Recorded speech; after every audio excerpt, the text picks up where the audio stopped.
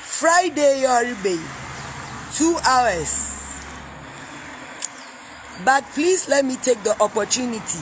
I want municipal from Ernest Arthur to the bottom of the ladder. Please be attentive and lend me your ears. I am also going to sue Agyapong. Shut down. One Agyapong na welcome sue Kevin Taylor no. Please notify him that everything that he claims Kevin Taylor has done to him, he has done to me and my daughter. Worse. So I need Agyapong to understand in the skull that is left on his soul. Nitrimbo chucha mo ke no. One ka kan train dead. Missing there. He is a sitting member of parliament. He is a lawmaker. But I can probably print a truckload of evidences of his stupidity in defaming people, especially me and my daughter. Opedo stress level. I said, Brofubia Watro, Maria copy and paste. I am going to use his own words in his own country, under his own governance, and show their stupidity to the world. If anybody listened to the interview yesterday, you heard me repeat my genuine sentiments about Professor Jenana Opokwajima. I am relentless when it gets to knowing my rights and doing what I think should be done for me. I am relentless. Minsro dem if I am wrong. One American can be someone. Me minsro kra, because I am a living example. I live. I don't talk. Okay? Municipal. Me peda won there. When we get into the sea to swim, you are seaweeds. Seaweeds. Wayewura na owo epunumun. Iran. Yeah? That is municipal. Because I am dealing with your muna mu friend honorable. Wa akumpre kunu. One can try ne da messe. It starts today. I'm asking again. All of you Ghana lawyers, Musaria, na mano ba behind closed doors. I need a lawyer to take this case on.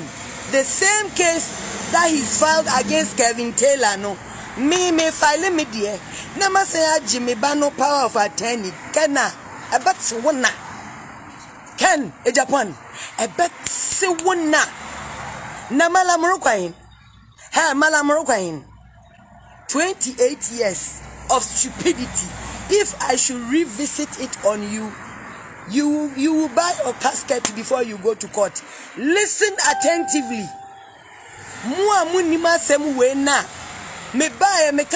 Now, please, so somebody told me that it is possible that the way I am going about things, they can do everything for me, and then they will also trail me, and they go, hey, mommy, whoa.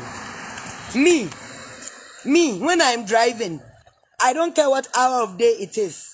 I don't care what time it is. Because me yet. And sign a police in ya stop him. Me nibidi, but me ka comprehensive. Me nibidi, but me ka comprehensive. Me ana meko na mako bisampa cho munhwa de we I expect kakakra muntumi nya mame.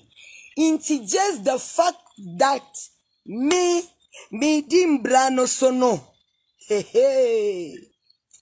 Me pacho, when you stop me, don't ask me bullshit questions. I will answer them accordingly. But if there is anybody out there who has decided that because I am opinionated and I am exercising my civic rights and my senior citizenship no or best stop me ka na mukululu no wodi bibi me ka o best stop me no me wa yaba wom me wa snap wom me wa kosia wom mabodam na menam medum me wa fa me ko baby a wo pe bia according to you, but if it was a fucking lie, I got you. Oh, babe, boo boo. I got you, boo boo. I got you. Mr. Samia Yerka, hey. You either say all the truth you know, or we will go all out. Ghana for one say, biom. Canada, Japan, also already $9.5 million. Hey. Yeah. Sikana magic in Japan. He will have to pay with his life. You watch. Who knows the Merchant of Venice? Who knows the Shylock law? Who knows that? Take your pound of flesh. Don't spill a fucking drop of blood. Kene Japan. Nasa Kene Japan a meni neko. Chikana na akufado. Oya ne lawyer. No representing. Nyami is the idea koteso. When he was going there, he took U-turn bus, and then people were, hey. Can Japan? Home and away. Damn no one can to man. Home and away. Please, whilst you are gathering your clothes to go to court, for when you yahal, can 19 hours or be a defame. Awa, na di wo defame with him from Bedamu. Bedamu asama wakana son yampan. Asam krona awu iken ma warka ma we son yampan brana baka kwa wala wu net 2 or say net 4 or say whatever the fuck you call it. Go into your archives. Let them reload all your stupidity that comes with the brand name Mamiaraba Ana Sami Bano. You see that my jewel. One kasa kokwana na lonye nyanse biala oye ukokwana abuwa na otina wan onye adwuma bia ye inti friend na katren on compile mau to make it easy malaminiska po amezire na one send them copy na mfo no nko because malam copy na ozibakwan mu copy num nsame ye ha Kene Japan e chiakadanka ha hey, can it upon Kadanko? Awu Kadanka. I have proof recently, not even a month ago, that your stupidity of saying crap about my daughter actually did affect her, and I'm happy that Dama bro, you know, or to me from a ban or send a message that because he had gone online to buy something that very league idea. I was say dia kolani din yo ticket ya bo ni din no na ya sa friend na e bisa ni say wo papa ni sa ni pa we kan ho asem kosia. Like you have become, you are rather a weight on my daughter's life. You think somebody is happy to say this is my, you are a pest. Can somebody saying they know you should be worrisome? So papa ni abuawe kwasiawe na wo. Oh, sorry. That should be the compliment my daughter gets. Abodameu. Ay, yawa kumpreku.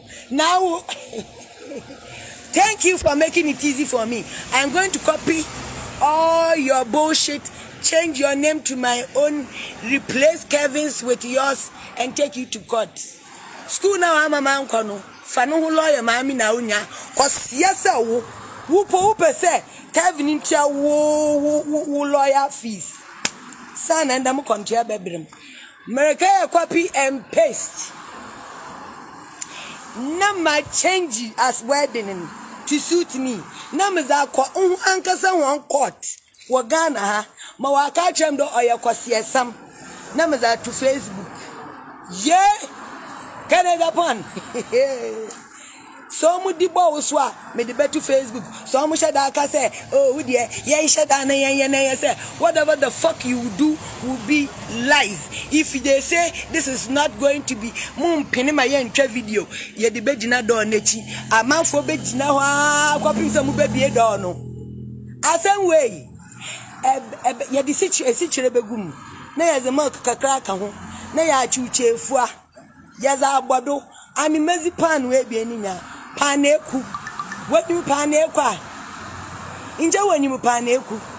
Pano na what you are now. What you na chini semu. Ken pano na me free be more waterman. Inja kai. Mena me free. Only as a bubble bottle. Into my poor chow. And the pay na me pay me a small announcement there. I am municipal for. Now we go to crab one. When I started, Monsieur Nde, Ombisa non crofone de, Ochade Ozizido. Ombisa non crofone da wayane that. Ne may be say engineer, so for engaging a court. Abezinti, no engineer, none officer for what to meet as that the process is supposed to take this long. No, it doesn't take that much. Oh, because there are some questions. Maybe Seninya.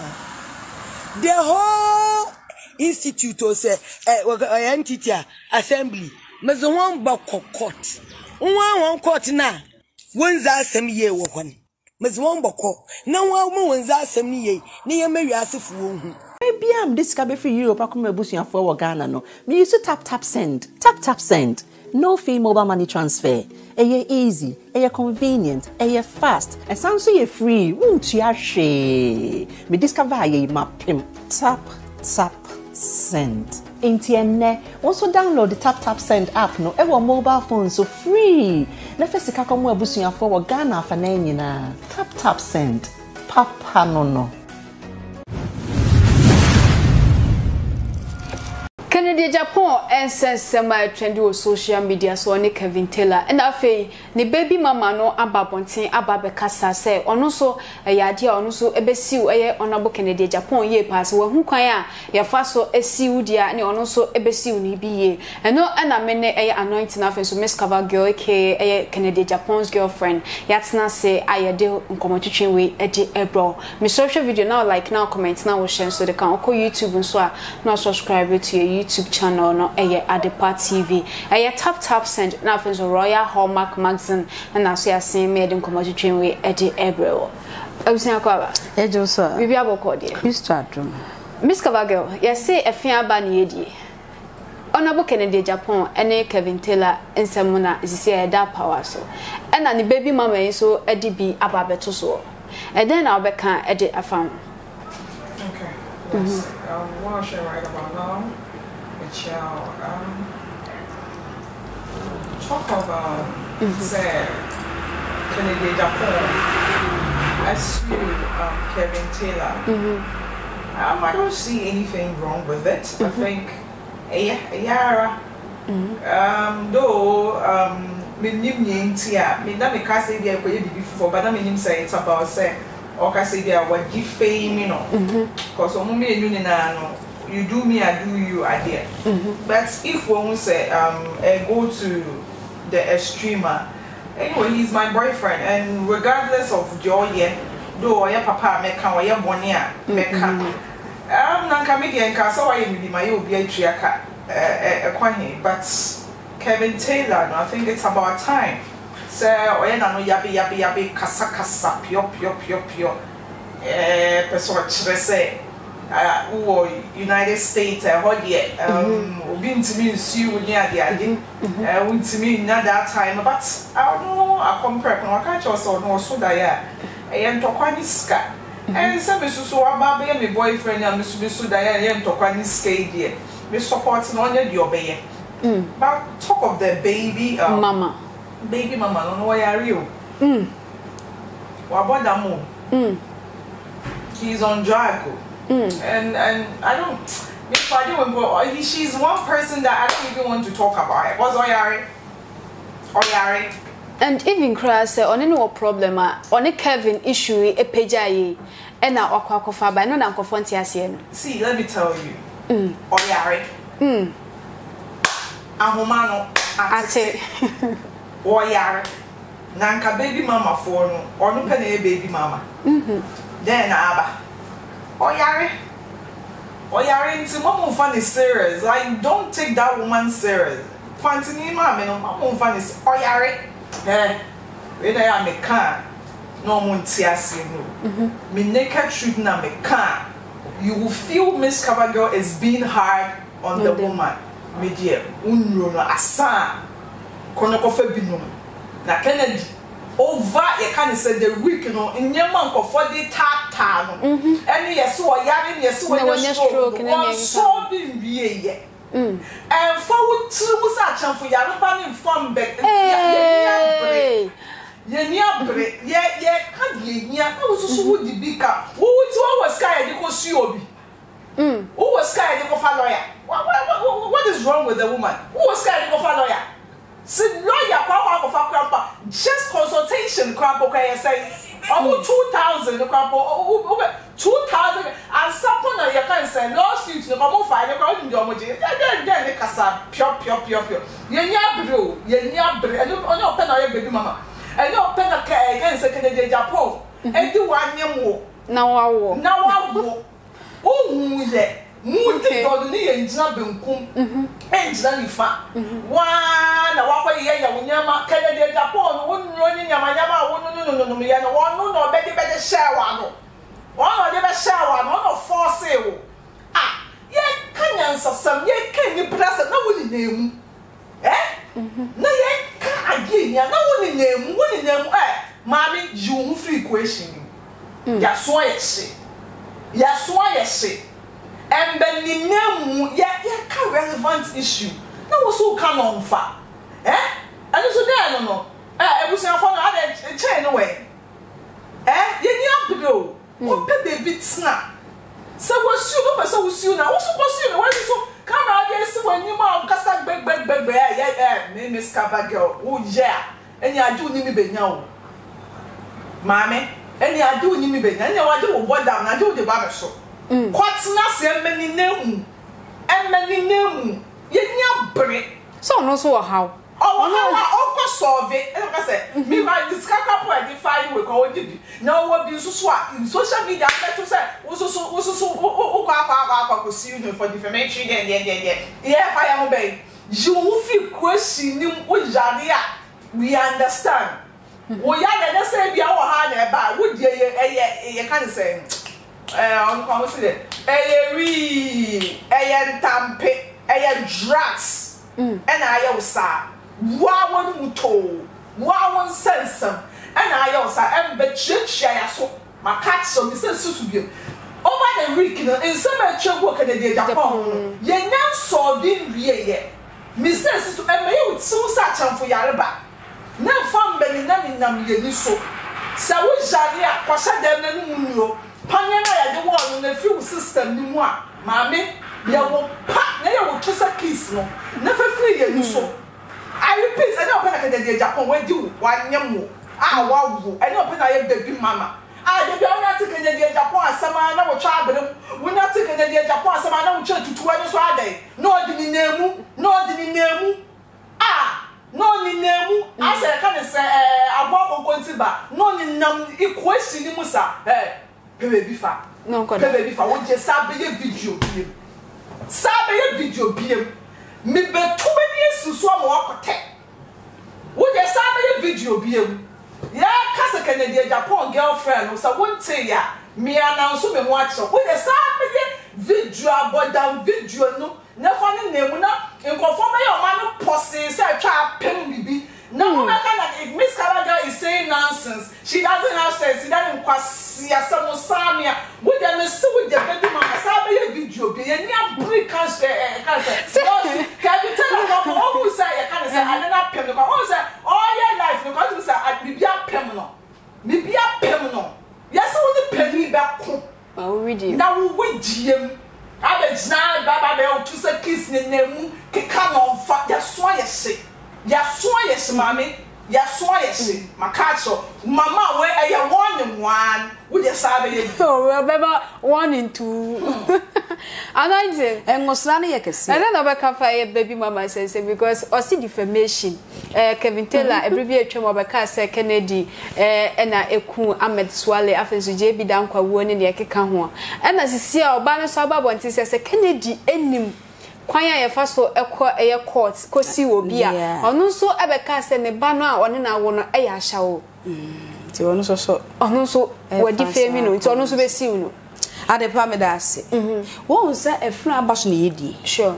They say trending ne yete ha nyina ye trending ye blog. Enti obi a sha ekwan a ofaso obenya na sonhwe. Eno na uma no say obi akosi obi kekenti na akosi obi di ankenye. Na emom ebia you have a point. So wagu hufin because Kennedy say yagu no hufin nti. Sure. Enu nti na wode na ekọ court na wabekire.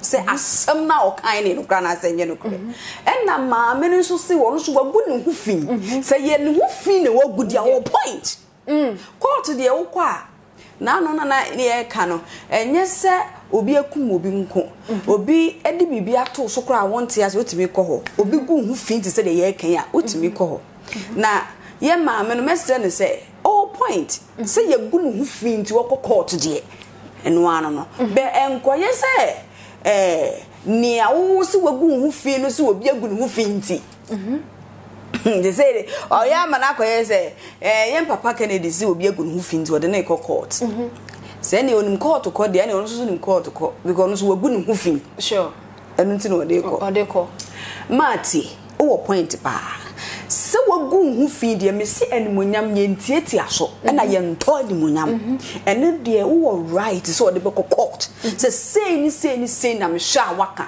ana waye na wagu hu fi enti emra ne na se yen papa be ma woni na tenada eto da ma no so ma yenya abotre kakra eye den a be ma woni na tenada nyame adome bakura wom wa hu nakedness woni na ka secret bi ti se montamu tetina me ya aware a eye anye mayawo no eno so sa okay because waka I love you a kire ne da ono so aka bi a kire ne da ma di nkomo so de make emoti ase eto da na ye ne be ma tena na se entamuti a ye ma yawo no dos na ma ye refi odo bi a ye di ni pen enem papa bi a waye no ya bra bomu pen ensem papa bi a ye mienu ye ka ye tibo mu ye ka ye pen bisro ye ma me nya abotere se fina wagu no de odi kokoto de a obi aku obi hu fin obi ani kwan so obi egu obi hu fin ene de obetumi de akoho na se uhwe na ehie ye wo se wo no se obi egu ni hu fin ti ene de because assembly between Kennedy ne ba na de no abetwam dada yes abetwam dada emretintim nyina wan fa Kennedy so ne Kevin de so atwam atwam won se Kennedy de na afei na sampeja so wo de court no so what you say and Oti se Kennedy di obi court ne de and ono so de ne ba ne de na Kennedy kan bribi atwam no ono so de be court na yen papa so yen nwanwa so ono ane ba da na ogu ne hu fin ene de ye begya mama me no because our point se wo kan ye dia court enso so e wo ne ombeka because wa wo ba wa wo ne de enyenye kura ye wo moja enti ye nim de enti ama no gu ne hu sa afika sansem ne de enti maame ne wo point enti na make us our point se wo gu ne ba hu fin de obetimi de akokọ bere ma ne nkoye se ye papa ne ni pa no ono so ne obi anya asem enti the same case eye sa de Ghana fo de ye betwe ya no asim so because wasem ya wo kan ya asem edimu se obi ebeka asem a emu odu se gu ba hu fin dada wo se ka wo take action ye nim de enti a okay na ye se safo bi obi safo ti mi bie obi pro e bia na ono nso so no oduedue mu ehu ye no I am sure say the pa yen papa ne Kevin de no se ache beta fi no so de ne court me boa yes na che se wono so bia na hie ye no se asem aba atwam obi ase asem no akoda eye de na sesi ade wo de asem no afi na ade court emma obi hu court ye sika ne ye ko sai wo ho enti ye maame ye srew court no wonye se okoka asem de asem gba court na ya som eye sika any evidence se bi o sika o ni sika nka nka so nko enti ene ntra meka so onwin na no ho obeboka okura kura na wudi bim kura before ye be bu asem be wi na wo boka kakra and now unim so obedi bim na obedi for it also make sure say wo sika because a hona okon you are going to waste money and time one one kai also only dwumadi nti time ko be wasting wo court ko yes ma odi nya abotransa e ma ne nkoye se yem papa no obi nya court asem ti oh kwa fa de abaka but who point and dem be say bi gina so obi anu a wo se yegu no hufin ye ni de owo so na ni de owo fom so far as a we nipa de eni kwan so obi agu hufin okay na emom ye maame aden na se se ya yen papa no wani abre because ono no de ni yewuo ene ye de ato do so se wakum nipa enti wo hu ne se wan solve no wakana no tuma nipa bi be fa no se wo ye obi a wotim kum nipa ye nim se yen papa na ni eden yen papa Kennedy de ono de nipa ntumi nka wotumi ka no wa sa e ho part no de ye nim se na ni ede o ye kokodrufo but ye nim se ye papa no obi obetimi akum nipa enti e bia wo hye senia yen papa Kevin so edi ewo na to us e bia ma ye din a che Ghana na ye wo no se man hwe ye ma nke ka me ho a enkrofo ba giedi enti ene ma me so me nke ka me ho na bia yen court se o evidence a won famra me so me evidence abi be prove na me de aba enti ye ma me se wagu uba ho fin ya enye wu nkwa na ya but nenka wo time bibra nka de ne beko court dan se wono no ani abra wono so ye di ewuo ato no so ansa won so wudi eba sa Ghana fo beka se maame woni mre ya na na je se o sha asundwe ni oni Kennedy ntem because asundwe wo montam na sasem wo ya atwam acha na onu mo nkura anya asem anka onko pejawe emma enti de bia me ka se media me pa asundwe se asundwe wo ho a enka bia se wo kan ya che konsiesie bia ba ama na free ni mu na che se yawo no da so wo ni mu ene social media so na wo ho he asado ka da ho afebo enkofu otie enti me ye sure se enu nti no entwamu da ebekwa akopeja ne yaw enti bia asiesie bi dan court na opeso de ko no na je se omo ankasa nti omo ho asem na bia yen papa me yes me hu se bia a chopa efi so ka asasam na bia chopa bi nko omo nhye dan transiesie woni ne ntamu nye kama enu nti na amasa aba nti ma me yesew ene ye papa ba bia wo bia senka mo besiesie we nye court asem be ma woni na tena pen de wa nware wo kura ne wo bade aya na court no enye eyesa nkura ne hunu amane asem ba ese de akolai na sesi anema abesi do si yesew se yen papa so asem na aka ne so mu odu ade egu nipa ho fin enti wo so be pese wo be siesie na ma asundwe abadan se ebe ye court na mo peja ba mo ban na nani mu gu ase o hade ba ye hwan obi be party ye di asem na ye papa kan ye sie ni se no kafa ho obi be kas na papa wa won ba de se woni prove asen ko wonka enti ebe din nsem bebre ene beba enti yesemo ebe ye se ubetumo bo asese dan nsem ne beko court abusia hwe video na like na comment na wo share so edeka ho o comment no eye adwenkyere uko YouTuber no subscribe to your YouTube channel no eye Adepa TV na make house tap send eye jumako bi omo so wo US wo Canada wo Europe wo pese wo send eye mobile money edeba Ghana nkwandia eno ne se obeko phones no wa download eye App Store anase Google Play Store app no wo download wi a na then abo Adepa TV anaso se wo tap send ede ashe wo tap send the app no be download the app no o download the we be so promo code no abo Adepa TV e de asho ho o Adepa TV e show we a wo Europe wo de e €5 wo Canada na US so wo de e $10